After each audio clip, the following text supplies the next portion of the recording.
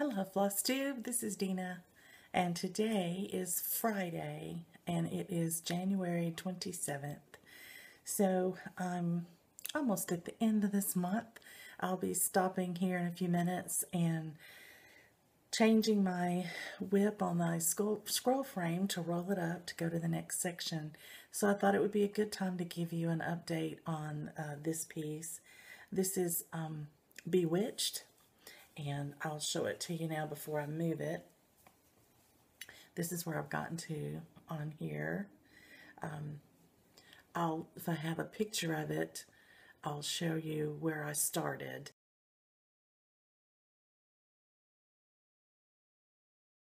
But I originally had, I had gotten her hat, head, and hair, and face, and a little bit of her dress done, I think the last time that I shared her with you. So on this rotation, I've gotten quite a bit done, I think. I worked my way over here by doing a little bit of the dress or the coat, and then coming down on the skin until I could get to the hand that would lead me to the staff of the crystal ball. So then I worked my way up, did the crystal ball and the bird, and I've started working now on the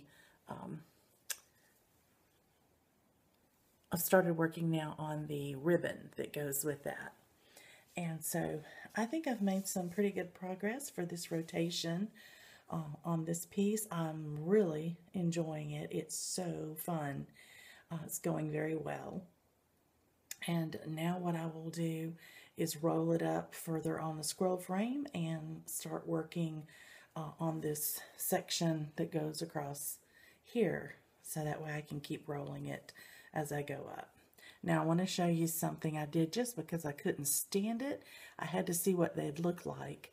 But there are 4 treasures. There's 1, 2, 3, and then 1 over here on her ribbon. 4. It's right up here, right there. They're kind of blend in, but they're so cute. And you attach the little treasures with a bead in the center. But since I'm rolling this up on my frame, I think I can protect them well enough. And if I can't, I will just do the rest of it in a small Q-snap that goes below them. But I just wanted to see where they were and how they looked. I'm not doing any beading. There's a lot of beading in this piece, and I'm not doing any of that until I finish stitching it. But I just wanted to see what those little treasures look like, and I think they're precious. So that's all the update on this piece today, and I'll be adjusting where it is on the scroll frame, and then next time it shows up in my rotation, I'll be ready for it. So I hope you're having a great day stitching, and I'll talk to you next time. Bye.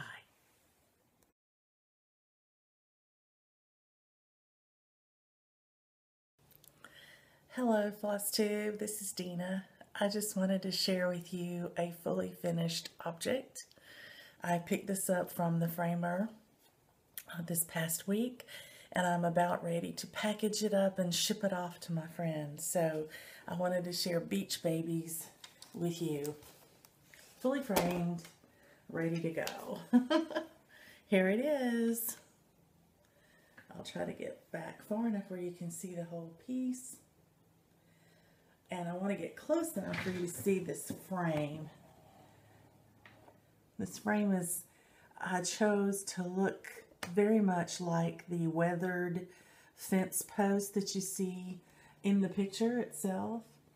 And the sand at the bottom is where I got the idea for the color of the mat, because that way it doesn't take away from the picture itself. It's truly allows the picture to be the focal point, and the mat just sort of fades into the background, but it doesn't compete with those colors.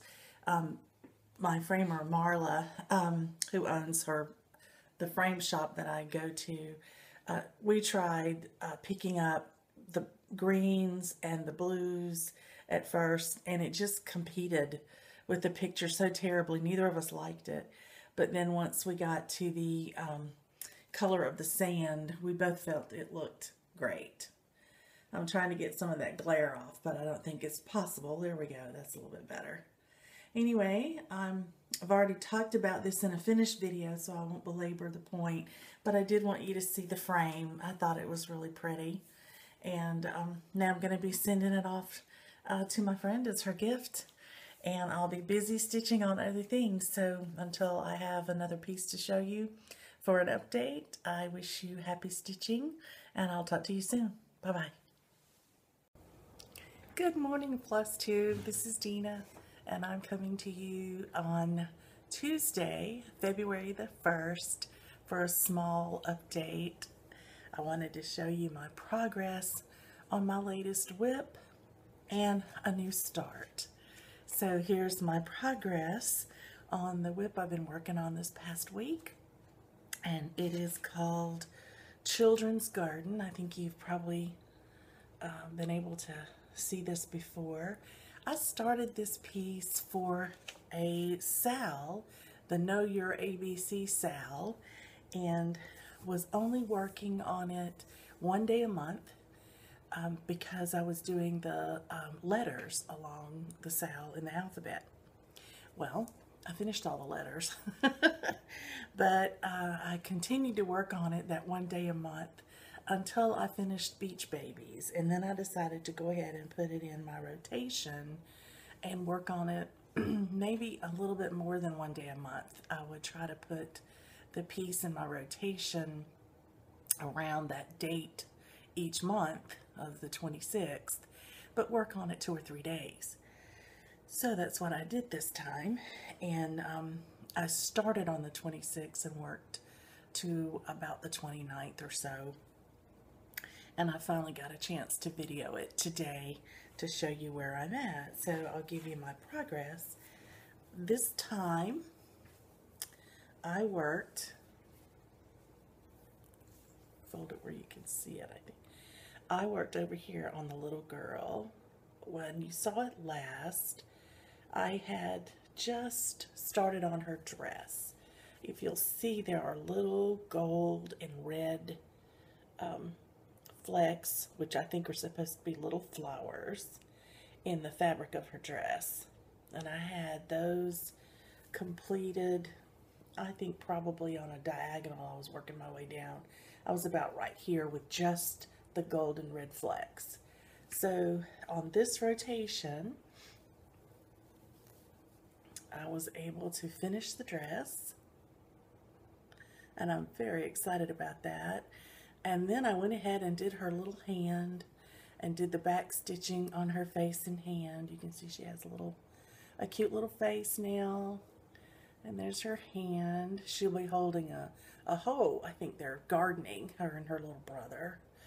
And then you can see the edge of the border with the green for the grass that I finished there. So that bottom corner is now complete. So on my next rotation, at the end of this month, I will come back over here, I think, and try to do the same thing to the little boy. I'll try to get his clothes done and maybe that bottom corner, so I have the bottom that I can then work across, and I'll have the piece completed from here down. Now the top of it is going to be pretty busy. It's got that beautiful floral arch over it and the background. But if I can get the little boy completed on the next rotation, then I could foresee do the bottom all the way across, maybe in March, and then I'll only have that top portion to do for a finish. And this might be my next finish for the Year of Whips. This is a Year of Whip piece. So who knows? This may wind up being finished up before Smoky Mountain Christmas or Firefly Fairies or any of my other whips that I have left in the Year of Whips. So I'm pretty excited about how much I got done on that, working on it for 3 full days. That helped a lot. So now I'm anxious to see that one come to completion. I think it's a pretty piece. I think it would make a lovely companion to my Emma's Garden, which is hanging in my sewing room. So I'm looking forward to putting those together.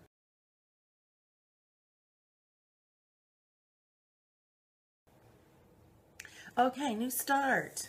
You might be wondering, I'm in the year of whips. Why did I do a new start?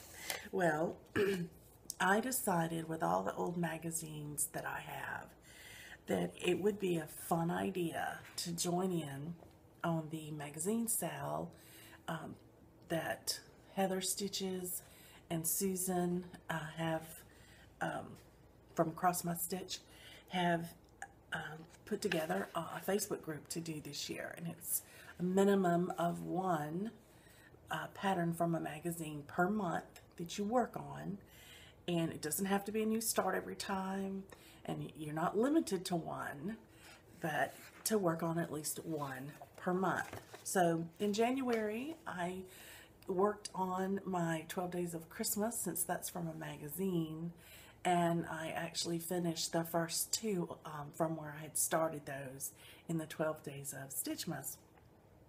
But rather than do those just every month, I thought about what my plans were for this year, and if you'll recall, I mentioned I would like to do some patriotic pieces for a tree ornament, because I have a little ornament tree that I like to put up for different holidays. And in this case, I'm trying to do some ornaments for 4th of July. I don't have any 4th of July ornaments for the tree. I don't have any decorations for the tree for July 4th, and I would like to do that. So I started that for February. So this is a very old magazine. It's Cross Stitch and Country Crafts, and it's actually the July-August 1986 book. Oh my, I've been collecting these a long time. I told you I've been stitching my whole life. So the one I'm going to be doing, and unfortunately the picture of it is the pattern, so I'm going to try to cover this up and show you a picture down below, a smaller picture. They've made them into ribbons, but I'm going to make them into tree ornaments. But this is the one I've started on right here. And then I'm thinking about doing this one to go with it, so that I'll have two ovals together. But it actually says, and the Star Spangled Banner, oh long may she wave. And I thought those would be two quick ornaments that I could probably potentially start and finish in a couple of months. And so I've started the first one today. I have a small start so far today. Just the top of that flag there getting started, and this is where the saying will be. I'm just doing these on 18 count white Aida. I picked the stark white Aida because of course red, white, and blue. I thought that would go with the theme pretty well. And I have put, it's easy to get. I can get as much as I want, and I go from there. So I got started on that, so that's for my magazine sale, and when I finish working on that today, I've only given it one day this month because I do have quite a bit that I want to work on for my Year of Whips. But when I get the end of my progress today, I'll post a picture in that face group to show what I've done for this month for my magazine sale, and I'll move on to my next whip that's in my rotation. So that's about it for here this morning. I just wanted to come and give you an update on what I was up to, and tell you good morning and wish you happy stitching for the month of February. Bye.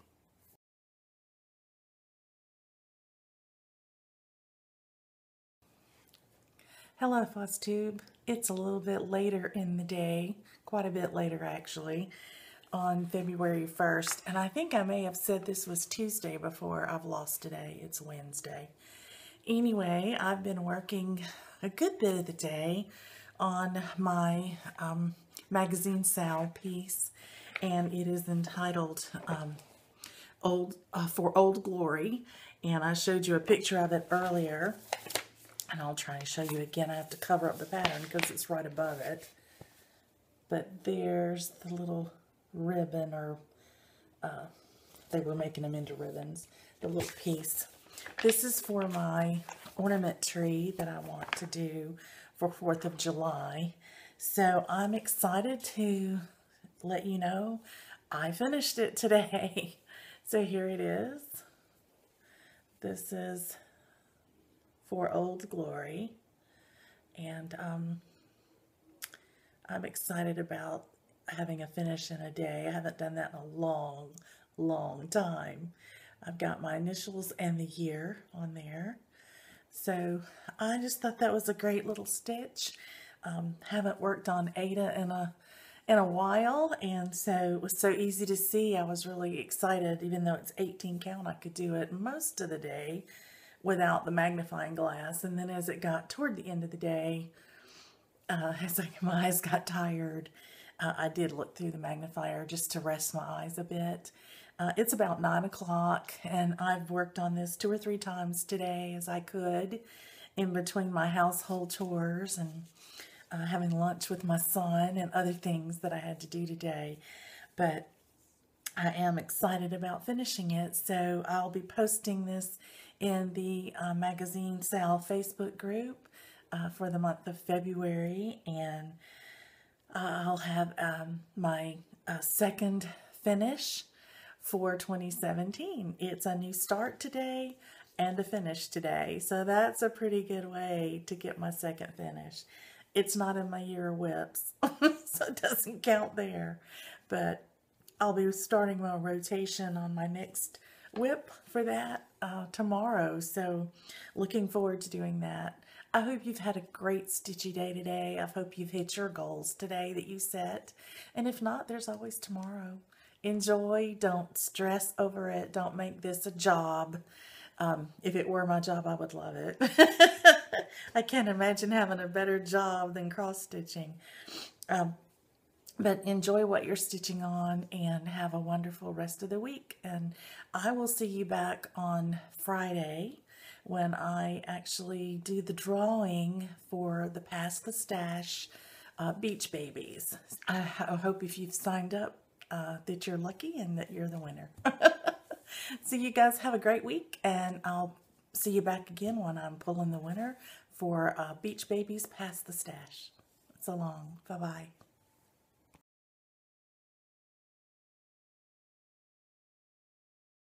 Hello, Floss Tube. This is Dina. It's Friday, February the 3rd, and it's time for the drawing for the Pass the Stash. And I'll remind you, this is for the Beach Babies pattern that I recently finished, and for all the threads to go with it, fabric included. So I had 29 people who were interested in this giveaway and had submitted their favorite beach memories to share with me, so that they would let me know they were interested in the pattern that way. So I've got my random number generator up, and I'm going to show that to you as I go, and I'll pause here and turn the camera around. I can't do it live, so I'll have to pause it and turn it around, and then I'll start live again and show you the number generator, and we'll announce the winner. Hold on, I'll be right back. Okay, here we are. I have pulled up the random number generator on my iPad. I've put in 1 through 29, and we are going to hit the button to generate, and we have number 26, which is Linda Craig. Linda Craig. If you will get in touch with me, Linda, and let me know where to mail this package to you, then I will be happy to get it in the mail coming your way. Congratulations, Linda Craig.